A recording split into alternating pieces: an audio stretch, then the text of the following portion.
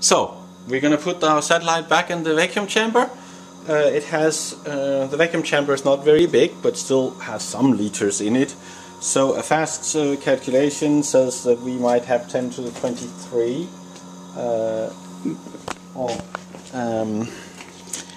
molecules, gas molecules inside, which is a fair amount. And that means that we have to pump for quite a while to get it all done. Now we are down. I can take away the what needs to protect it, and then we can put this back on like that, and that's it. That should be okay. Then we have the clamps. Needs to go on.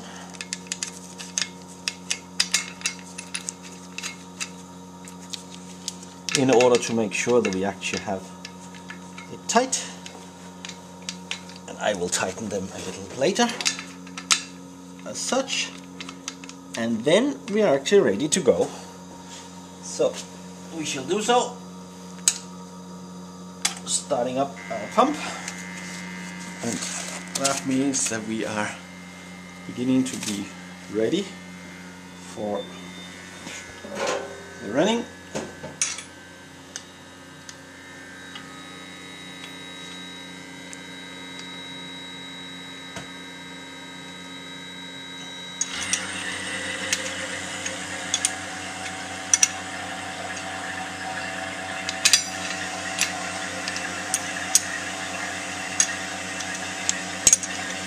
And fairly soon we should actually see the pressure beginning to fall.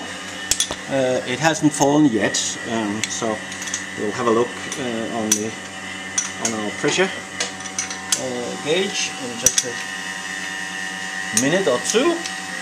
And after that we have sort of a 4-5 minute period where things are falling down to the pressure of what the one pump can deliver, and then there is a second turbo pump which will bring it all down, and then it has to stand for quite some while in order to let the gas molecules and the water molecules slowly get out of the chamber.